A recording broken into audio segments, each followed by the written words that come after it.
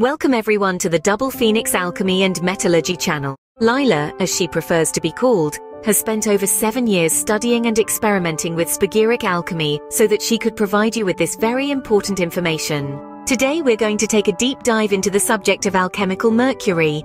Have you ever pondered the enigmatic essence of alchemical mercury? This mystical substance, shrouded in riddles and metaphors, has been a subject of fascination for centuries.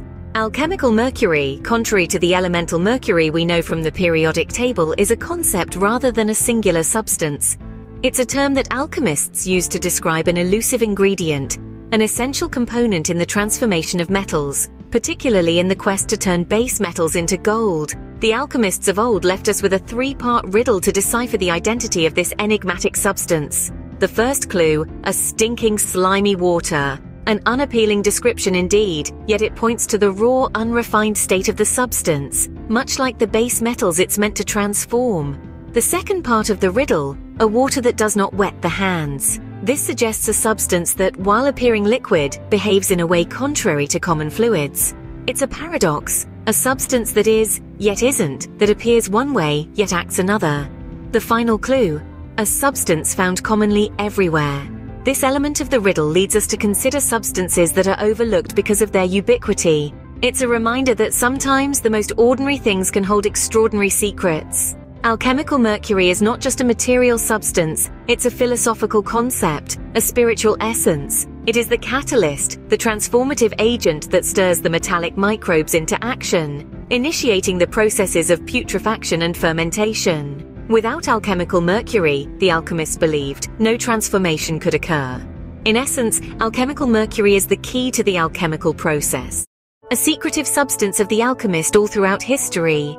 That the alchemist claimed their work could not be carried out properly without the knowledge of this substance and its use. In alchemy, mercury is a code word for waters. It is easy to see why it was named mercury when you look at the reflection of water that floats at the top of a glass always looks exactly like mercury metal floating, which is reminiscent of the famous alchemy saying, as above, same below. Also named so because mercury metal is one of the few metals that has a liquid consistency and flows like water. When the alchemists talk about mercury, the metal they usually refer to it as vulgar or common mercury. It is easy to confuse the code word for alchemical mercury with bulgar mercury, but let's be clear that alchemical mercury contains absolutely no metal whatsoever.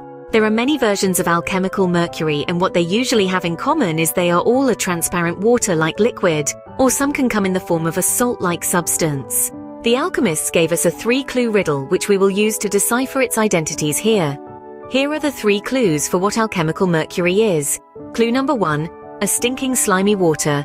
Clue number 2, a water that does not wet the hands. And clue number 3, a substance found commonly everywhere. Now let's look at the answers to these clues that Lila herself have deciphered for you.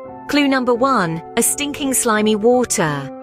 The answer to this first clue is ammonium sulfate, which, containing ammonia when in the liquid state, is a foul-smelling substance that has an almost urine-like odor, as it can also be derived from urea found in urine, but is not urea itself.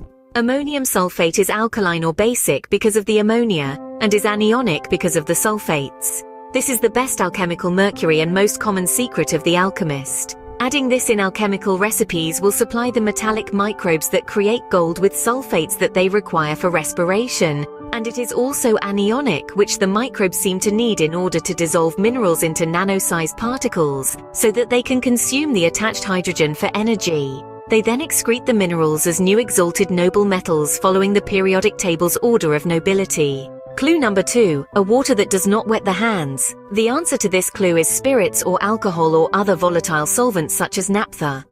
These all have a transparent water-like consistency, yet evaporate so quickly in open air that they are unable to wet your hands for very long. Ethanol is a hydrocarbon that consists of a polar group and non-polar C2H5 group.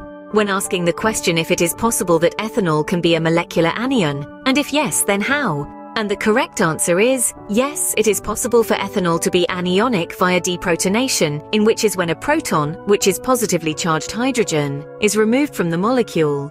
This process requires the use of a strong base such as hydroxide. This is clearly something the microbes can work with, and also what makes ethanol a very good solvent. When you pour ethanol on the dried matter from alchemical fermentation, you can easily extract the red sulfur oil this way. The ethanol is left to evaporate, leaving behind the hydrocarbon oil of minerals that is so sought after in alchemy as the beginnings of the philosopher's stone itself. And finally, clue number 3, a substance that is found commonly everywhere. The answer to this third and final clue is white vinegar. White vinegar is the most common substance of the 3 and can be found in almost every kitchen pantry. It is so ubiquitous that it is often overlooked as being one of the alchemical mercuries. Vinegar is made by tiny bacteria called acetobacter. They consume alcohol and convert it into acetic acid.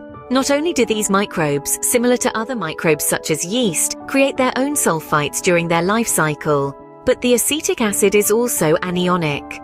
One thing that these 3 types of alchemical mercuries do have in common with each other, besides potentially being all anionic, is they also contain an abundance of available hydrogen for the metallic microbes to consume and use for energy. Thank you all so much for joining us today. It is hoped you have learned and appreciated something new today, and that you will utilize this very secret information for your benefits in your great works.